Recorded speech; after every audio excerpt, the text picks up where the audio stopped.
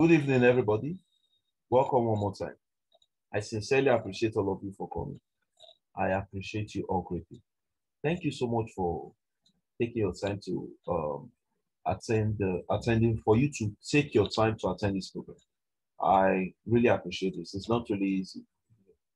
Despite activities of the day, you are here today. Thank you so much. Now, what exactly are we doing for today? You'll be wondering, what are we doing for today?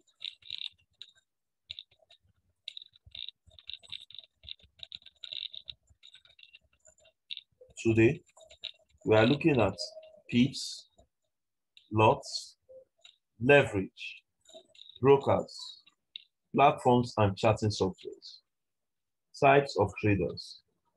And what kind of traders are we looking at? Swing, day, position, scalp.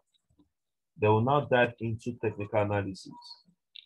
Then, if time permits, we look into candle charts, candlesticks, trends, indicators. Please, I want to say something tonight. We are going to be having, I might be sending 2 links to you today. Why? Because the class will be elaborate in a way. Pips and leverage and lots, they are really going to take our time. So I need you all to be very, very, very patient. Are you with me? Okay. So you just need to take, if it requires me sending another link, I will let you know. If it requires me sending another link, I will let you know. So let's start. Now, coming to this place, the question now is, what exactly is a P? What exactly is a P? Now, so just give me a minute, please. Just give me a minute.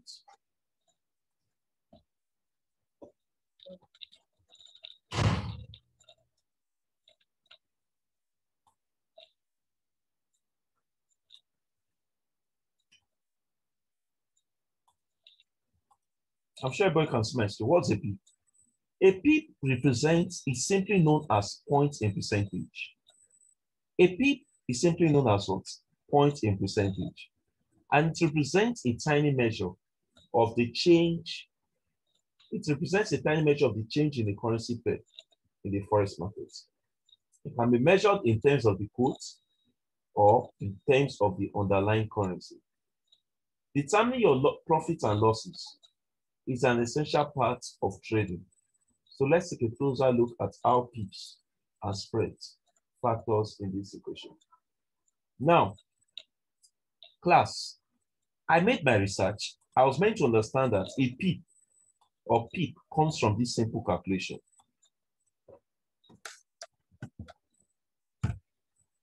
If you have 1/100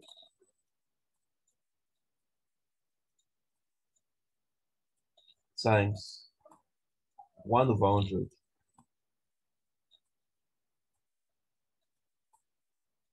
one times 1 is what? 1. 100 times 100 is what? 10,000.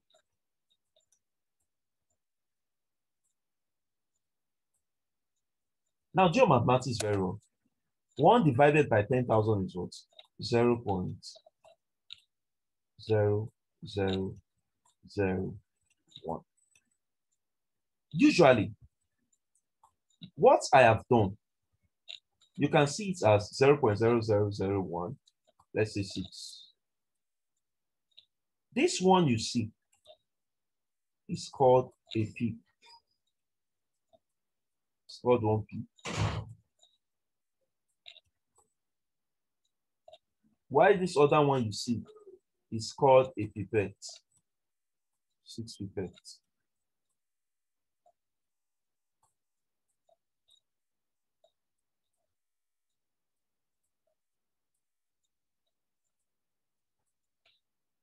Now, the 1 pip you see, class, is as a result of what? Just normal calculations that has been made previously.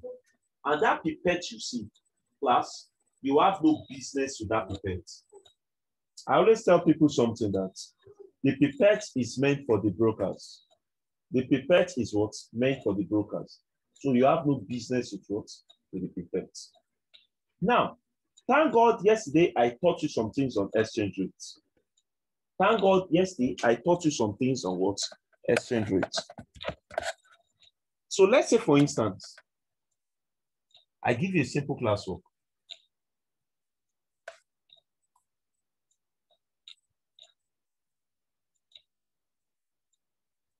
And I tell you that class,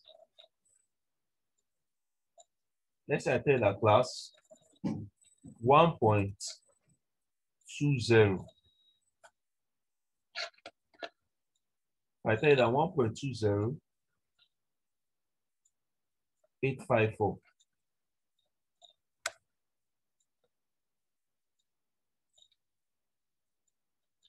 And I tell you to add just 2 pips to this. Before I even proceed, your pip is always recognized at the fourth value, like 0.001. So it is recognized from the fourth value.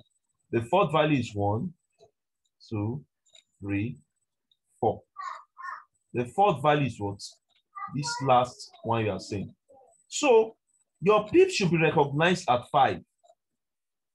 Are you think? Your pip should be recognized. So if I tell you that, Mr. Gabriel, you have an exchange rate, add 3 pips to this. Mr. Gabriel is expected to add his value at the fourth value, which is 1, 2, 3, 4. So Mr. Gabriel will come here and add 4 to 5. So when you add 4 to 5, do your mathematics. That is 4. 4 plus 5 is 4 plus 5 plus 4 is what? 9. 8 comes down. 0 comes down. 2 comes down. 0.1. So Mr. Gabriel successfully added 4 pips to what? This exchange rate. He successfully added what? 4 pips to what? That exchange rate.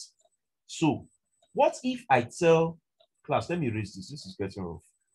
What if I tell Mr. Elvis at 1.20, 854, I tell Mr. Elvis to add 9 pips to this exchange rate. Mr. Elvis is expected to look, 9 pips. That will be 1, 2, 3, 4. So 9 pips will give you what? Just come here and add 9 to this 5. So adding 9 to 5, 4 comes down. 5 plus 9 is what? 14. Who one here? 9, 0, 2.1. You see. So that will be what? 1.20944. That will be what? 1.20944. So that's that. What if I tell Madam Ruth to add 10 pips to that same exchange rate?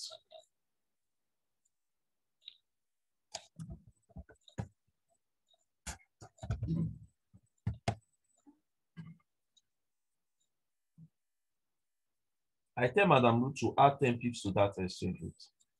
It is expected that she will come here and put 1 and 0. Why? Because you know in school we did what they call units, tens, and 100. What it means is I have 9, then 10. Sorry, let me use 1. What it means is I have 1,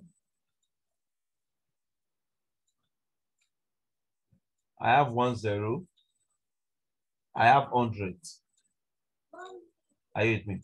So that's 1, 1, 0, 1, 1, 0, 100. Are you with me? So that is now adding 10 pips, 4 comes down. 5 plus 0 is what? 5. 8 plus 1 is what? 9. 0 comes down. 2 comes down. Point what? 1. Are you with me? So once it comes down, it means that you have something like this. Are you with me? So 10 pips are successfully be what? Added to that exchange rate. 10 pips has what? Successfully been added to that exchange rate. Now I have a class work for everybody, and you have just 2 minutes to do this, please.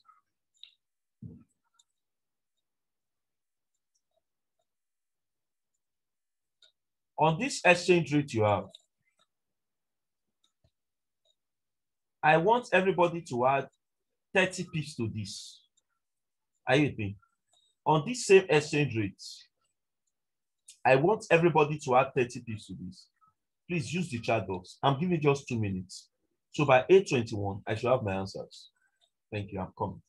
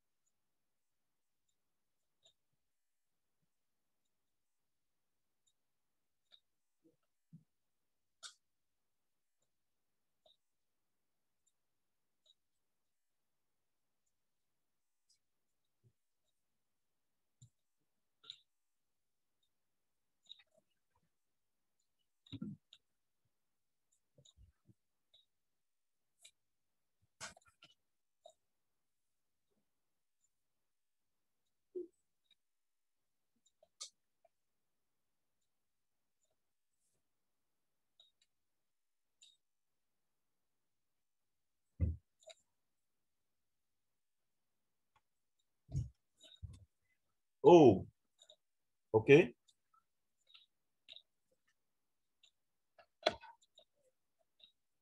Okay. Yes, answers, answers.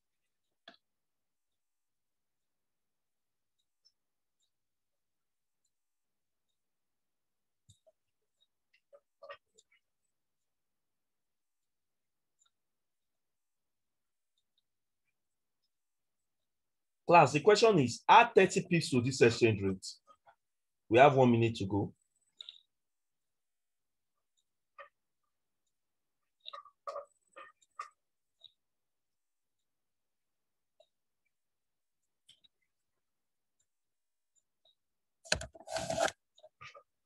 Okay, you can mute yourself and speak. All right, time up, time up, time up. 30 pips to that exchange rate will just be 3 and 0. Just the way I added them. So that'll be what? 4 comes down. 5 plus 0 is what? 5. 8 plus 3 is what? 1. You put 1 here. 1 plus 0 is what? That's 10. You put 0. Oh, hold on. Okay, sorry. 1 plus 0 is what? 1. Thank you. 1 plus 0 is 1. So if that's 1, then 2 comes to join here. 0.1. So that's that.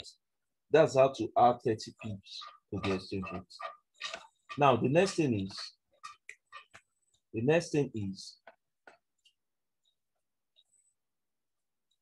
let me talk about CHF JPY. CHF JPY are pairs that has business with the second value.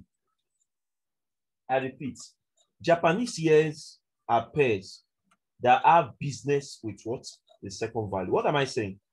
You see that one I just explained to you, that the fourth value from the decimals, that can be applied to all other currency forex pairs. That can be applied to all other what? Forex pairs. But for Japanese yen pairs, you can have CHF JPY.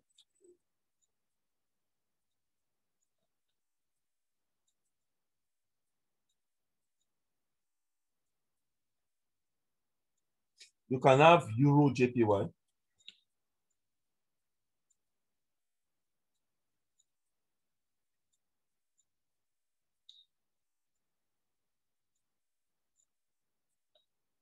You can now card JPY.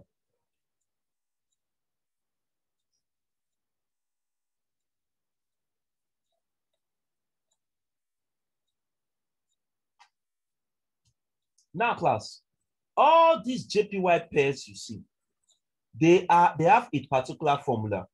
1/10 times 1/10.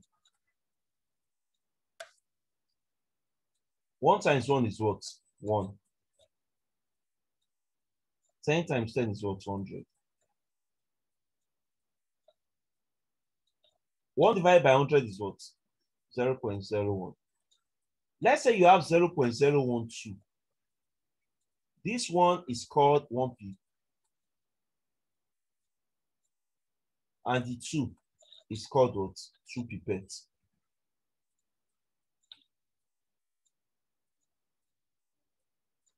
It's very similar to what we said about the previous one.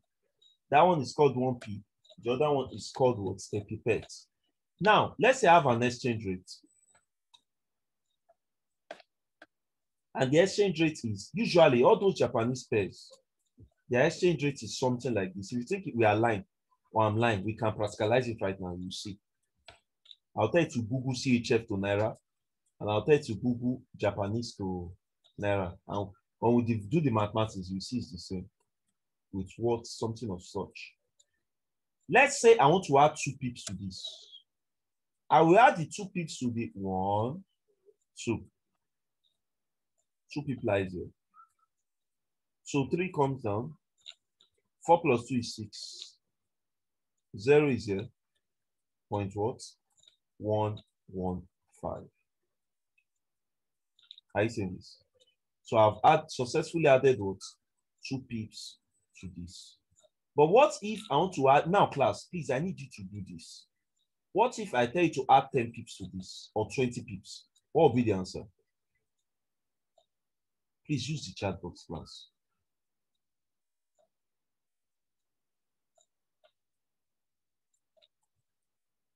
What if I tell you to add 20 pips to that?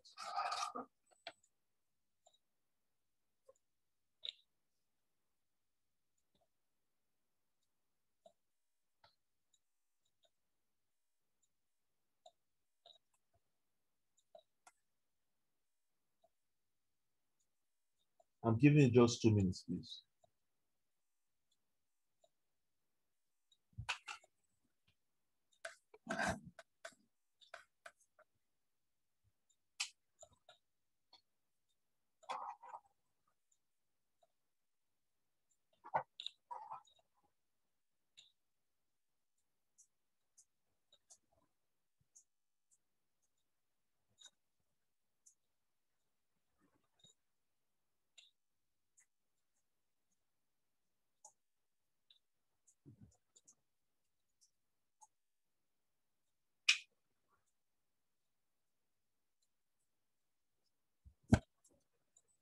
Nobody is even responding.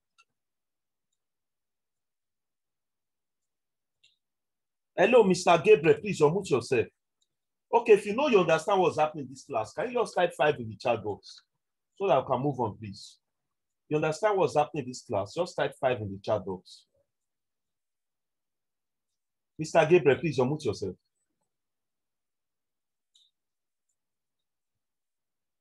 You understand, but I told you to put 20 pips and there's no response.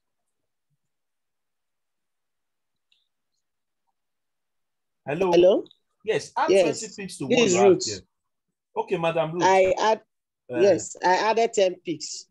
What did you get? I popped on 10 picks. And so what I got there, what I got is 341.511. Please, can you come again? Yes, I said I added 10 picks to it. So what I got is, I got 5.143. 5.143. Oh, thank you very much. Thank you, I appreciate it. Thanks so much for that. Yeah, all right. Yeah. So that's that. Please, let's go to the next thing, please.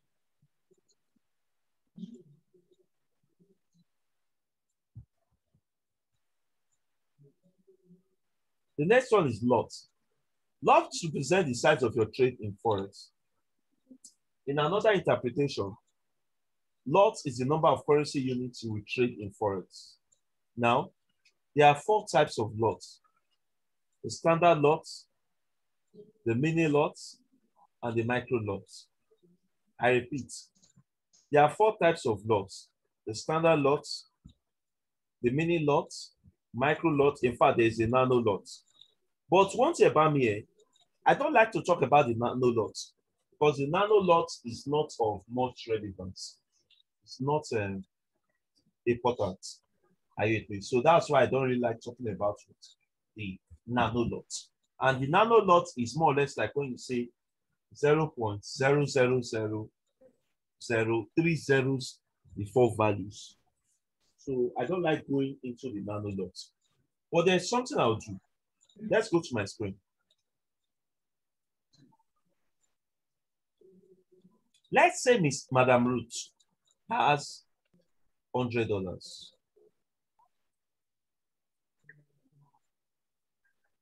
And Juma calls me and tells me that what will be our lot size in the forex market.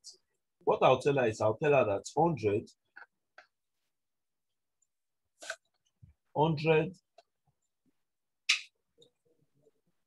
divided by 10,000.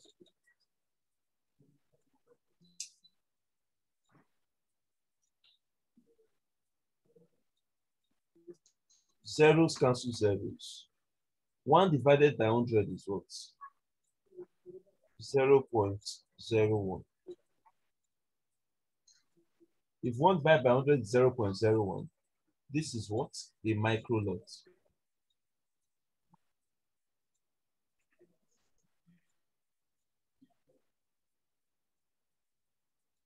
This is a micro lot. Are you with me? 1 divided by 100 divided by 10,000 is what? 0.01. Now, let's say Mr. Gabriel has $2,000.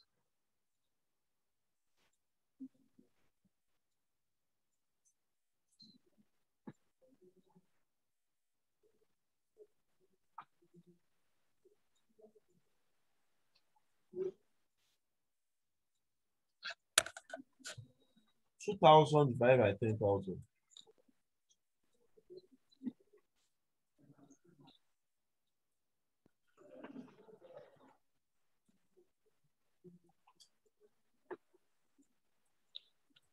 Zeros cancel zeros.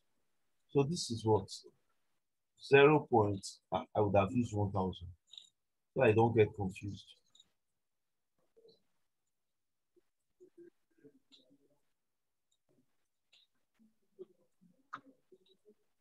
That's 0.1. So this is called what? A mini lot.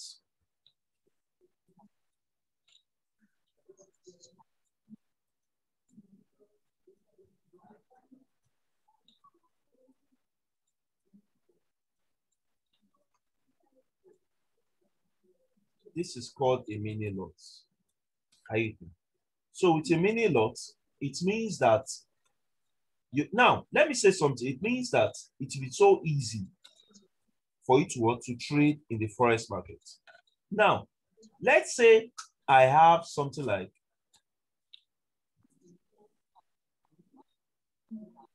Mr. Elvis, for instance, has $10,000.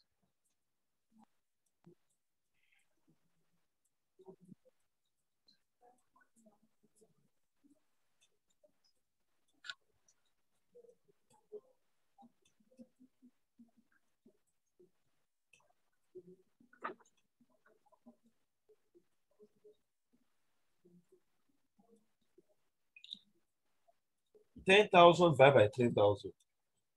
This is 1. So this is what? A standard lot.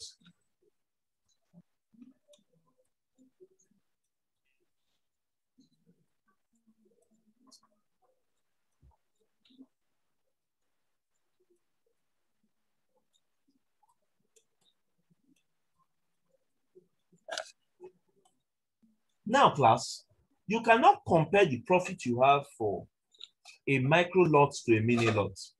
And you can also compare the profit you have for a mini lot to a standard lot. It's not possible. Do you get that? So the profit here, they vary. It's just like when you tell somebody that you are investing 500,000 naira into a business, and another person, you are investing 200,000 naira into a business. There's a great difference. Are you with me? So that's exactly what this forex trading is all about. You see that? All right. So let's proceed.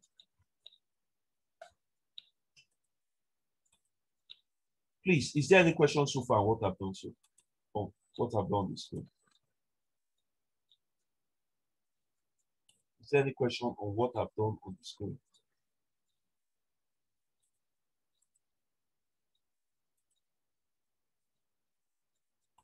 The next one is leverage. Leverage results from using borrowed capital as a funding source when investing to expand the firm's asset base and generate returns risk. Leverage is an investment strategy of using borrowed money. It's an investment of using borrowed money.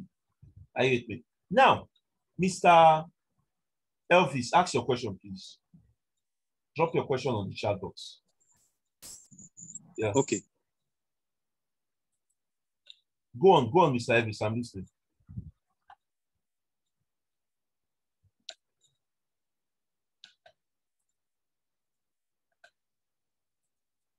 Now, leverage is more or less like brokers will come to you. Mr. Gospel, we know you don't have money. You have $100. Can we give you a leverage? What does leverage mean? It means that if, for instance, I have $100, brokers will tell me they'll give me a ratio of what? 500 to 1. Now, you know what this means? It means that ratio of 500 to 1 simply means that 100 times 500, that's $50,000.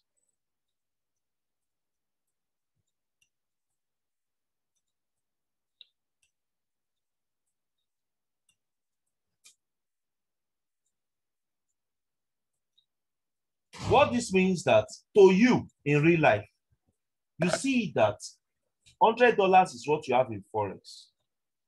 But in the Forex firm, the brokers have boosted your money to what? $50,000. But do they do this for free? No, they don't do this for free. The brokers usually have a small commission they charge.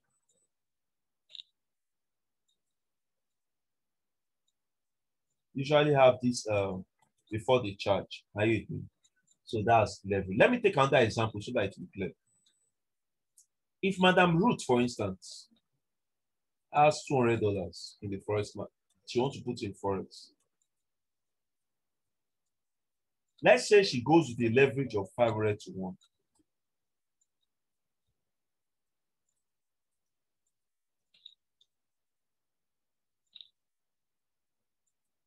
That means that 200 times 500 is what? $100,000.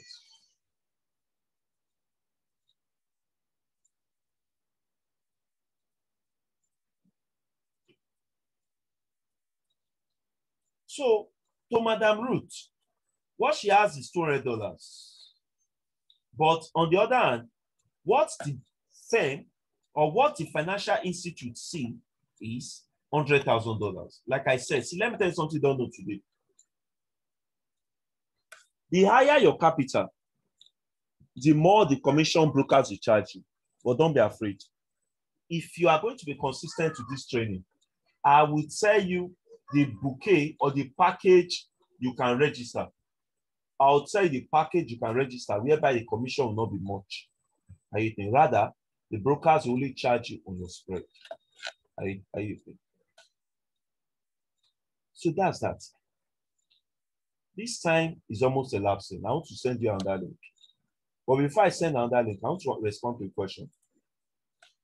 Please, do we have to do this calculation before trading this lot size? Yes.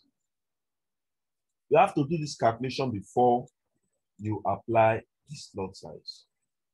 You get it? You have to do this calculation before you what? You apply this what? This lot size. Now, I want to say something, class. Please, I want to send you another link. I want to beg everybody for something.